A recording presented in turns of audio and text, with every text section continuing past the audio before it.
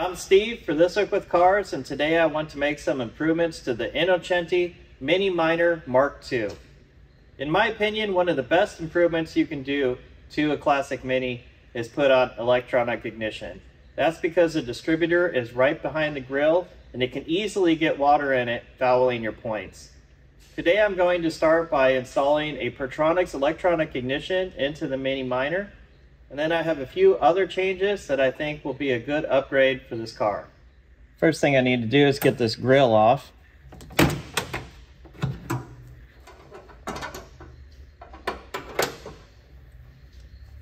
Luckily this one has the quick to remove knobs that just let the grill come right off. And here's the distributor and the distributor cap. You can see how if you're driving this car in the rain with all the water coming in directly through here, that it could be a problem with getting water into your distributor. They do make rubber boots that can go over everything and cover it and keep the water out. But those rubber boots make it a real pain to service the car. So I prefer to just put electronic ignition on it.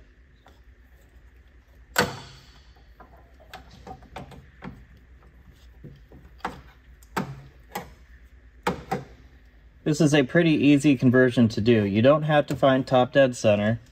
You just remove your wire that goes from the coil down to the distributor, and then you take the points out. The equipment for the Pertonix is keyed so that you can just stick it on there, not having to set up the distributor, and your timing should be about where it was before. It's always a good idea to check it again afterwards. I will be taking out the points, which are right here, as well as the condenser.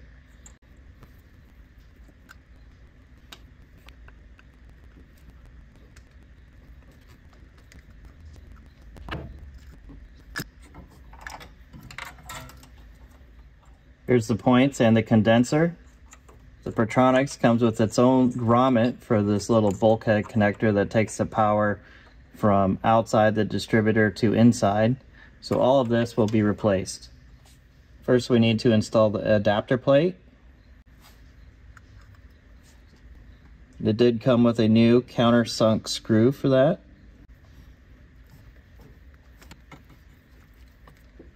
This is the little pickup device, and this is going to tell the coil when to fire. So this can be bolted on next.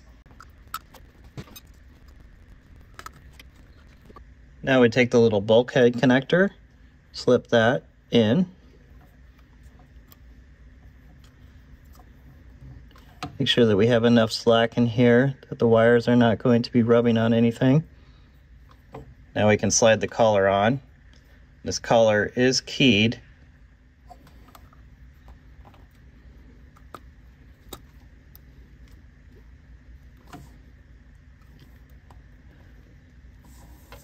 And if you've ever wondered what this little piece that comes with the Pertonix is, but this is a little feeler gauge.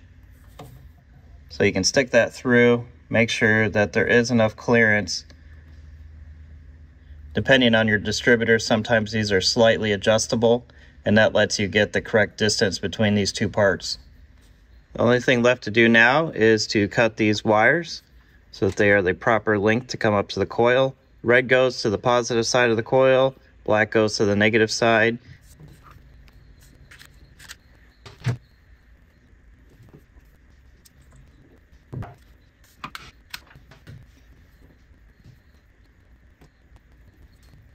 The next change I'm going to make is putting in a flame thrower coil. So I will be replacing the Lucas Sport coil, which should work with the Pertonix, with a brand new flame thrower, just to make the car a little more reliable, because who knows how old this coil here is.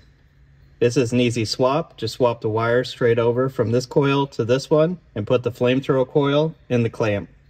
This coil uses a screw-in type HT lead, and I was going to replace the HT leads anyways, so I will be replacing it with a type that works with the Pertonix coil.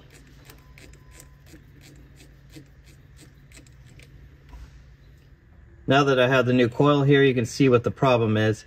You can't put a screw-in type HT lead onto a push-on coil. I'm going to be converting to all push-on leads. These are push-on both sides, which means I also need to change the distributor cap to a different type. The HT leads come out of the top of this cap instead of out of the side. I'm going to take this cap off, leaving all the wires in place, and these are labeled 1, 2, and 3 so that I can get them back in the same order. When I put the new wires on here, I can put the cap on and get them connected to the correct place.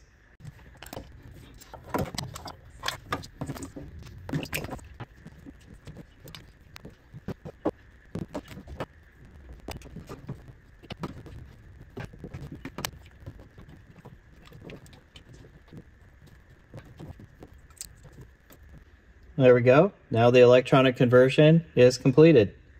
I can just put the rest of the car back together, start it up, make sure it still works.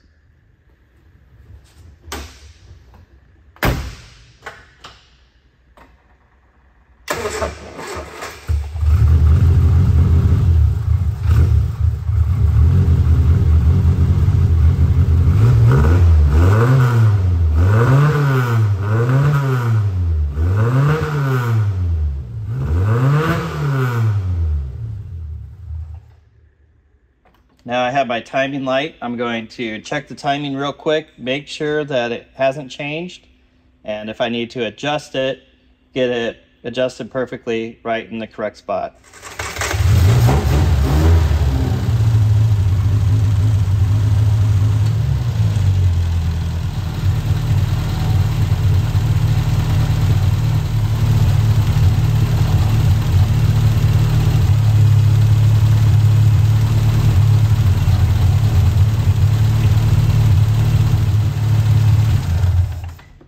That's it for today with the Innocenti Mini Miner Mark II. If you want to see more videos like this, comment below and click subscribe.